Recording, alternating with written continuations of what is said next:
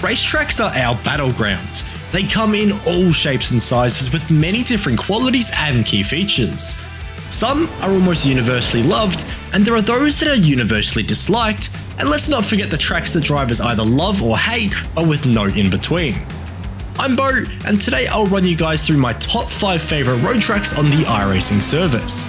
I wanted to make this list because when the topic of tracks comes up in my Discord server, I often find myself with very different opinions from the rest of my community on the server.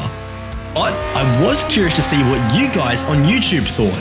And to get things controversial straight away, you won't find Spa-Francorchamps, Silverstone, Monza, Le Mans, Sebring, or Road Atlanta on this list, which I'm fully aware I've already insulted half the iRacing community. However, starting us off at number 5 may not be the biggest shock on this list. Autodromo Internazionale Enzo Edino Ferrari, or better known as Imola, is a genuinely fantastic racetrack that I think most people will agree is worthy of almost anybody's top 5 list. Massive curbs you can use to launch the car over, great overtaking opportunities throughout the lap, and some globally recognised corners such as Acqua Minerale all add up to make Imola one of the most personality-filled circuits on the iRacing service. The track has recently had an off-track detection update, which has meant overall the track is a bit more lenient than it once was in most corners, but on the flip side, in some other corners like the phenomenal Variante Alta chicane, the track limits have been tightened up so much that the traditional racing line through the chicane for so many years can no longer be taken. Despite this, it is still Imola, and it is still bloody fantastic to drive with so many great sequences of corners following one after the other. Imola also features one of the longest pit lanes in all of iRacing, which can be a deciding factor in endurance races with fuel saving to avoid an extra trip down the long pit lane, saving a bucket load of time. The circuit suits a wide variety of cars too, so you shouldn't feel too restricted in choice here.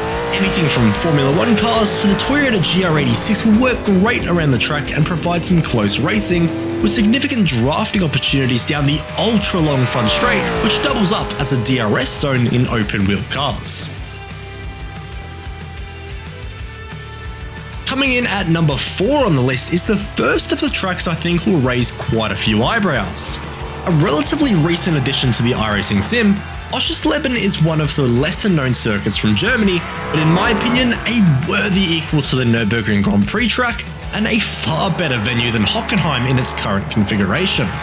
This track is probably most famous for its opening corner complex, which once left a commentator remarking that the guy who designed this first corner should be taken in a dark room and beat about the head. That is just... I've never seen anything that bad. What lies beyond that first corner is a fantastic technical circuit with a tremendous flow. Admittedly, this track doesn't produce the most over-the-top side-by-side racing, but for a pure driving experience, I struggle to find many circuits that can top Oschersleben. Highlighted by several long corners that tighten up on the exit, this is a proper driver's circuit and doubles up as a perfect testbed for shaking down new cars. You need to understand perfectly where the car's grip limit is to find the lap time around this track, with plenty of understeer waiting for you to go just a smidge too far. Typically here I'd highlight a favourite section of the track, but honestly, the entire track is a highlight. This track is a bit more on the technical side, so the ultimate high-speed cars like an IMSA GTP or an IndyCar won't really work around here too well. Realistically at Oschersleben, the fastest cars you'll be racing would be the LMP3 or GT3 cars. However, anything slower than this should work nicely too, with multiple layouts to cater to any series. And yes, even a layout without that corner. In the middle spot on this list, we head to the land of the rising sun, Japan. This country hosts many world-renowned circuits such as the famed Suzuka with its high-speed S's and 130R corner. There is Fuji with its enormous front straight and crazy long right-hander set against one of the most remarkable backdrops in all of motorsport. Whilst both of these are fantastic circuits, they just don't quite grab me as much as some of the other Japanese tracks on the iRacing service. But don't worry, I'm not talking about Tsukuba here, but about the often overlooked twin ring Motegi circuit. This track's flow catches many people off guard with its fast, sweeping corners, immediately leading into considerably slower hairpins that are almost designed to make you lock up the inside tyre. All of this is done on a high abrasion, low grip track surface that punishes tyres, which is somewhat of a recurring theme for Japanese circuits, but especially so for Motegi. The circuit is great for cars of all speeds and is wide enough to work well for multi-class racing with more than enough opportunities to pass. Even if it goes a little bit wrong, there aren't many circuits out there with quite as much runoff as Motegi. It is an older scan these days, so graphically it may not be one of the most amazing looking tracks on the iRacing service, but it does redeem itself in that department with a fully fleshed out night lighting across its several layouts. The Grand Prix layout will always be king in my eyes, but the East layout does also get plenty of love in the official's calendar, and just in case you thought I was joking when I said that there is something at this track for everyone, it even has a fully functioning oval too that IndyCar used to race at back in the day. But you know, iRacing doesn't have IndyCar, just some silly little US open wheel cars, so what does that matter? Coming in at the runner-up spot on this list is the epic Virginia International Raceway, which was abhorrently underappreciated until it was made free content. Now that it is free of charge and recently given a total overhaul with a brand new scan and rebuild, VIR is finally getting the love it deserves. Packed with incredible elevation changes throughout the lap, a super fast S section, not one, but two crazy long straights, and even some tight technical sections, you'd be struggling to find some negatives to say about this track or to find something it doesn't have. It truly has it all.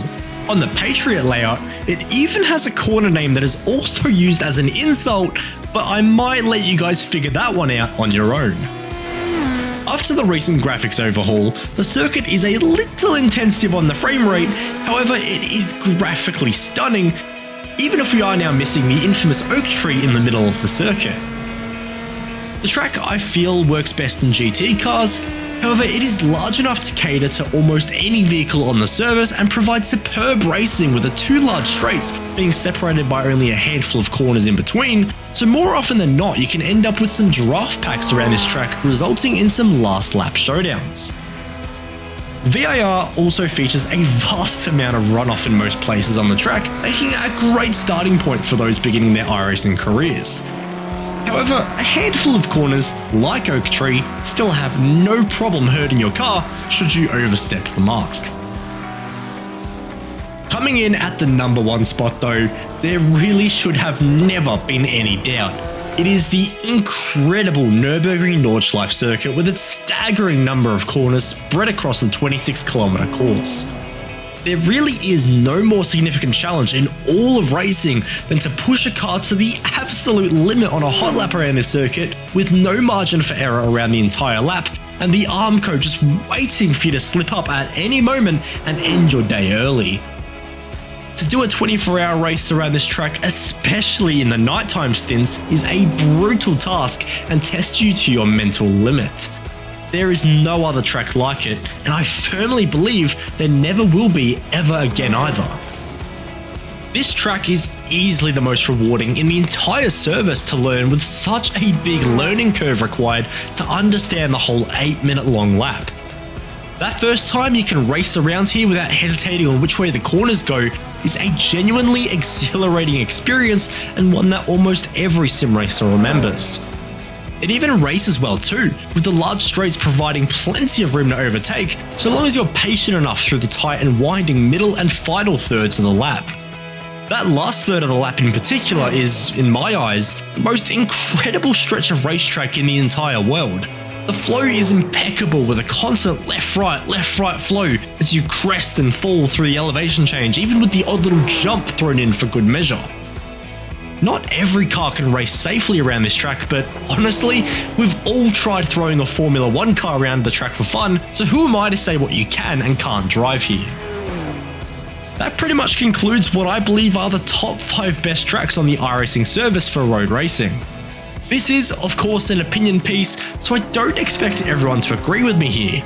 I certainly imagine both the Oshsleben and Motegi votes will raise a couple of eyebrows in particular, so by all means, let me know your thoughts and your lists down below in the comments section. And while you're down there, don't forget to hit the subscribe button too. Thank you all so much for watching, and I'll see you all in the following video.